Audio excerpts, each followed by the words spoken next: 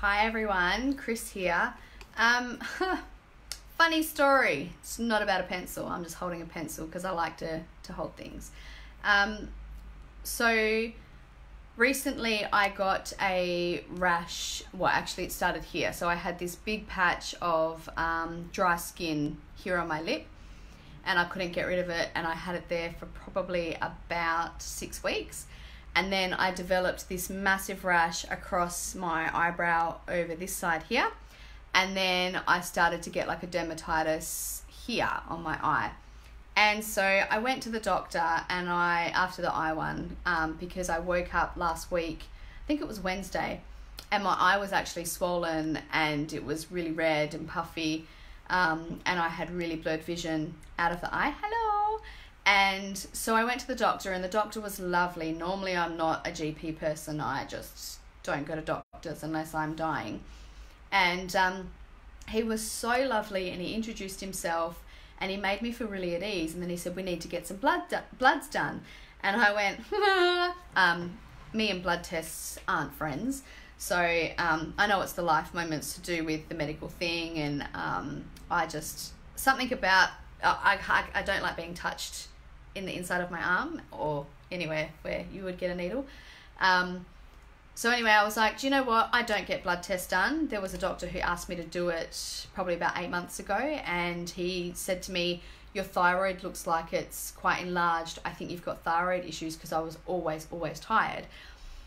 So from that first visit with the doctor, which was 8 months ago, I rang Sandra, the founder of Peak, and I mentioned to her, oh, the doctor seems to think I have thyroid issues. So Sandra, doing what she was doing, she jumps on it straight away, and she didn't let me get the blood test. She just literally went into my thyroid and started shifting stuff energetically and releasing the life moments. And my Nana has thyroid issues, and anyway, so she worked on my thyroid, and literally within moments, it was like 10-20 minutes of her working on my thyroid, I was like, do you know what? That severe fatigue I have going on has shifted, and I feel different. So that was like 8 months ago, maybe 6 or 8 months ago. And then I started taking 2 iodine tablets, and I've been on iron tablets for a while. So just trying to support the immune and the thyroid function and that, but everything seemed to shift after that 20-minute session that Sandra gave me after finding out that I potentially had thyroid issues. So anyway, I went to the doctor the other day, and he said, I've got a family history of psoriasis and shingles and hypertension and stuff like that. So he was like, oh, let's just check your blood work. And I was like, so he said, make an appointment with the receptionist before you leave. He was so lovely. No GP has ever said to me, make sure you do this, please, and come back and see me. They're all like, here's the form. If you do it, you do it. If you don't, I don't care. Whereas he was like, no, I need to see you again. So he cared, and that got me. And so I went and got the bloods done, and it was supposed to be a work day, so my boss Sandra was actually at my house, so I made her come with me to get the bloods. Glad I did, because the lady spoke about some nasty eye surgery, and it flared me up, life moments. And I literally had to get my boss to drive me from the medical center. I was in that room for a good 25 minutes. I couldn't get off the table. Every time I sat up, I would literally go, no, I'm still not right, and lie back down, because I knew I was going to pass out. And then I came out, and my boss said I still looked white. And then she had to drive us to the local coffee shop, because I couldn't drive. And then I got out and I went to order, and I almost passed out at the coffee shop. This is like 40 minutes after my bloody blood test. Hilarious, I know. So then Sandra went into my layers after that. This is after about 45 minutes of me just not being quite there. And there was a lot of stuff in my layers. So anyway, cut that long story short, I went to the GP today, and I was like preparing myself, like my thyroid function's going to be out. I reckon there's going to be something to do with my iron levels. I knew that there would be issues. And the GP sat me down. He's like, oh, so I got your results here. And I was like, here we go. And they were all perfect. My cholesterol is a little bit high, which is because I don't exercise. So what I knew I needed to do, I need to step up, anyway, which is making sure, and I need to make sure I don't just go for a leisurely walk with the kids. He said, make sure you actually sweat. I don't like sweating. There's some life moments surrounding that, but we'll deal with that. And make sure your heart rate gets up at least 2.5 hours a week. And I went, 2.5 hours a week, where am I going to fit that in with everything else? But I need to do it. So I was absolutely blown away that my blood results came back normal, because I swear to God, that my thyroid would have had issues, and it doesn't. Thank you. The biggest thing of the day is that we ran a Bali retreat in the end of August, early September, and I came home, I think it was about the 7th or 8th of September, and my cat had dropped a lot of weight. He wasn't eating his biscuits anymore.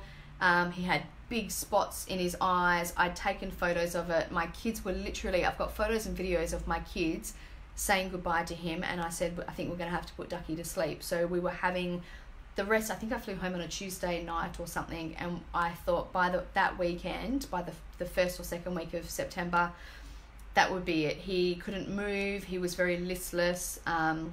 He couldn't jump up on anything. He was in pain. He was hardly walking. He was just literally eating and then lying down all day and all night. He couldn't do anything. And Sandra came over, who's the founder of Peak International, and she fried the absolute bejeebers out of him. So he sat on her lap and she ran energy, and she went through his layers and did a whole pile of energetic stuff that she does. I don't even know what she did. But she did what she does best, which she doesn't even know what she does. And he went into a massive, massive healing crisis. And I thought, right, this is it. For 3 days, I think it was, he was just so bad. He was just so lifeless. And I thought, okay, once the kids are with their dad on the weekend, I'll take him and we'll say goodbye. And then he came good. And he's been really good. And he's started jumping back up on all the furniture, including the dining table, and just sitting there while I was working, staring at me like, hey mum, what up? He's an indoor cat now, so he doesn't go outside, but he just has his spots where he lays all day, still jumping up on the beds. And I switched him from dry food to wet food, and now he has 2 cans a day and he smashes them down, and I'm like, okay. So he's been a bit, I don't know, off lately, and I thought, he's getting old, and I'll take him to the vet. So I went to the vet, $400 later, mind you. The vet checked his heart, and she checked his temperature, and we all know how that happens, don't we? And I'm glad they don't check our temperature that way, let's just say. And then what else did she check? His weight. And I said, he's dropped a lot of weight. And she said, he's actually 1 kilo less than this time last year, because last year this time the cats next door had a fight with him and he had a massive open abscess on his back. And I went, huh? Like, no, he's dropped a lot of weight. And she goes, no, he's 1 kilo more than when you were here last year. And I went, how is that possible? So obviously he'd overeaten, and he just is a big cat. He's over there cleaning himself.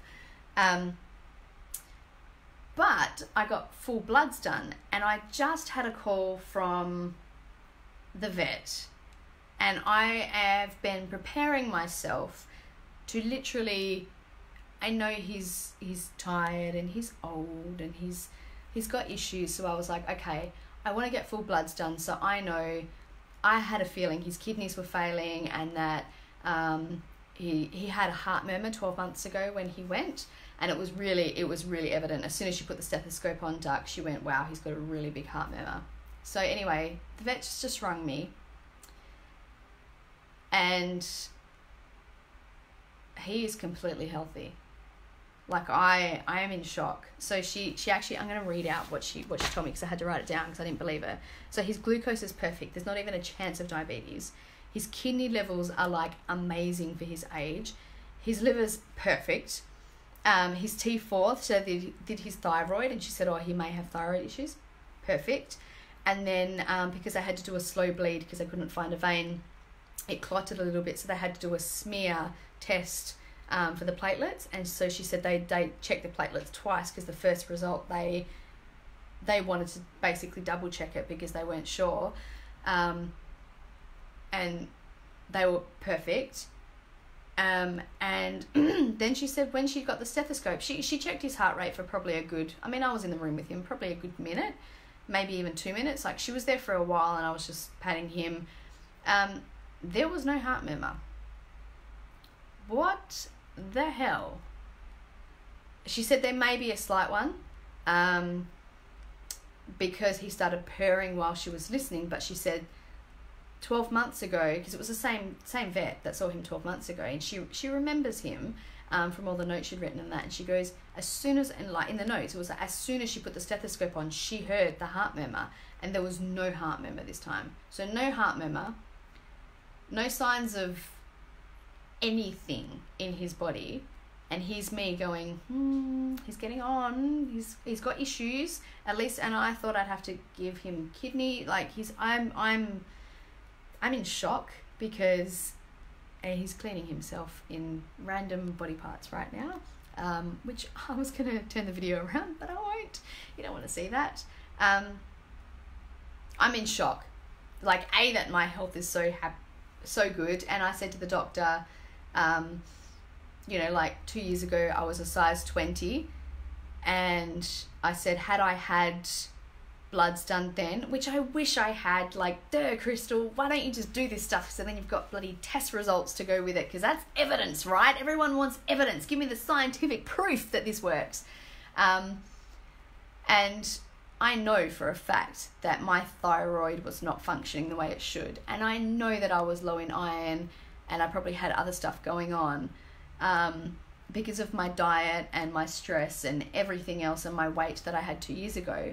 But even 8 months ago, I know that I had thyroid issues. I know it, because as soon as Sandra did what she did with me, whatever it was that she did, that heavy tiredness that I constantly lived with lifted, and it was just a normal tiredness, not an absolute overwhelming exhaustion that I lived with every day. Like, I used to get up and I didn't even want to get out of bed, because I was just exhausted all the time. And even if I slept for 12 hours, I would still be exhausted, whereas that has gone.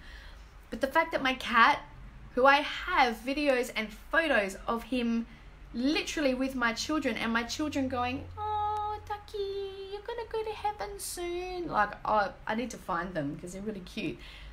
But he was dying. My cat was dying, and now he's just perfect health.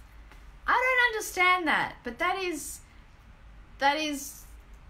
what Sandra, Anandi Sano, or whatever you want to call her, my boss, is capable of, by just doing what she does, putting her hands on, well, obviously she wasn't even with me, I don't think, when I had the thyroid thing. She did it over the phone. But the cat, she had him sitting on her lap and just ran energy and shifted stuff energetically from him. But if that ain't proof, I am in shock, and I'm part of the business, and I've seen this from the beginning, and I know what I've experienced for myself, and I know what I've seen shift in others who I have worked on and Sandra's worked on, because I've always been around pretty much a majority of everyone she's worked on, and I've seen it for myself. But to get those results, like, oh my God, I'm speechless. Anyway, I just wanted to do a video because it's a really cool day, because I've literally spent all day just going to my GP and to the vet, but the fact that both of us have a amazing clean bill of health is just mind-blowing. And I'm just so grateful for Peak and for Sandra. It's making me emotional. Squash that down. Don't cry on camera. Don't be that guy. It's just, it's mind-blowing. It's mind-blowing. And for this to be achieved for me, what else is possible for anyone else? We all deserve to heal, and we all deserve to be happy, healthy, and whole, is what Sandra teaches. And when you accept what has been given, and you allow the energy to do what it needs to do, and accept that part of self, which I'm getting there, then things start to shift for you, and shift in the physical, which your body starts to heal self. So clearly my cat, in the space of 3 months, has gone from being on death's door and unable to walk. He wasn't eating, and he definitely wasn't drinking, wasn't going to the toilet, and he literally was lifeless, is now has a clean bill of health. Like, you can't get any cleaner than what he got. It's insane. And now he's lying really cute. I want to try and take a video of him, but there's trip hazards. Hang on. Just excuse my messy house. I'll try and do it so you don't see it. Look. Look, he's just so happy. You got anything to say to the people at home? How you feeling? I know they put a thermometer up your bum, but that's how they have to check your stats. All good? Look at him. He's happy, he's healthy, and he's whole.